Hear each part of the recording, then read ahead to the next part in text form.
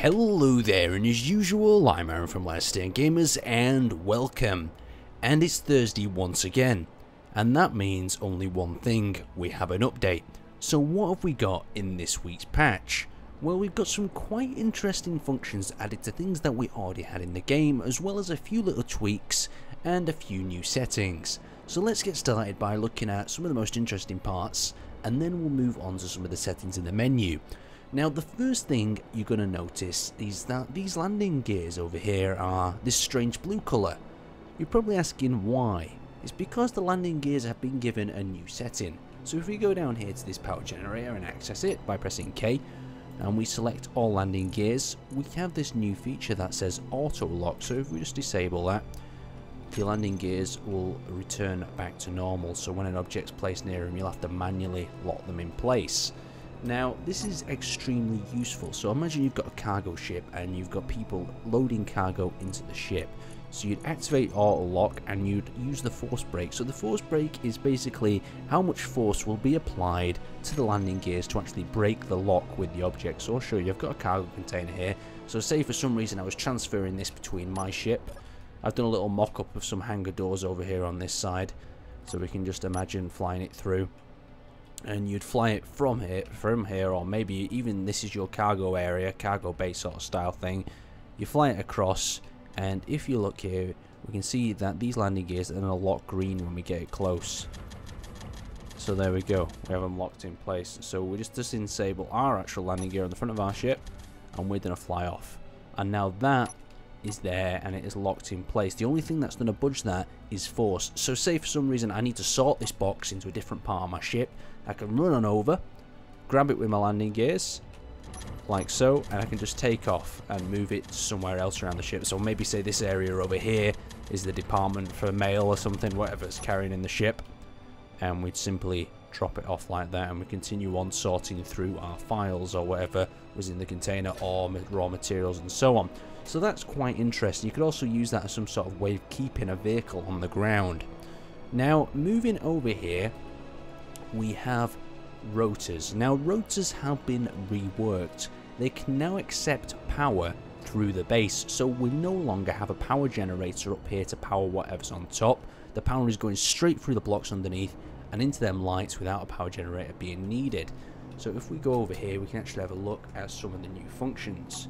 So you can see that these are a different colour, and they're a different colour because they're mounted actually above. Anything mounted on that rotor becomes a different colour, and so on and so on. So more rotors, the more different colours you have. So I'll show you over here exactly how this works. So we've all had solar panels and we've all wanted solar farms in the past, and the problem is you could not position them and get the power back down through the rotor.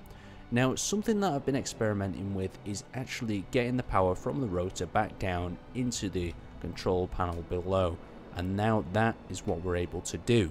So we can actually position our solar farm into the sun's direction. So some of these panels here they're just not in the right position.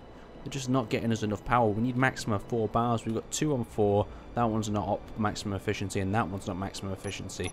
So let's move this into a more efficient position. So if we get inside our cockpit, we press K, maybe we get a nice angle first, and you can see these different coloured rotors because they're showing what parts are attached to which part.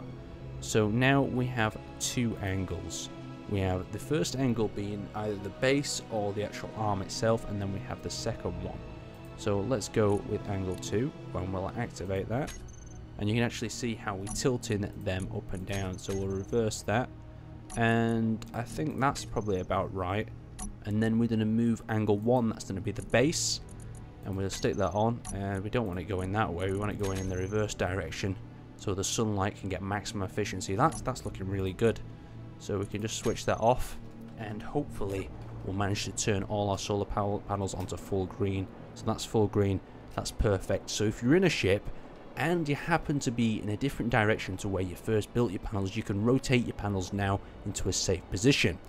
Now, this is also going to take into consideration center of mass.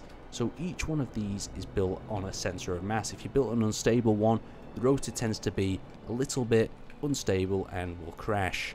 But the main problem is we can't actually see the center of mass, so we've got to kind of work out where it is. But now we can actually see it by going over to the cockpit, And if we go over here, you can actually see in the information show center of mass of the objects. So this is extremely useful in balancing it and making it correct. Otherwise it'll start to get floppy and it'll just be completely out of control when you're trying to move it.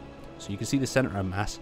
The most effective center of mass is to have this axis here in line with the axis below. So if this was moving, it wouldn't be very stable.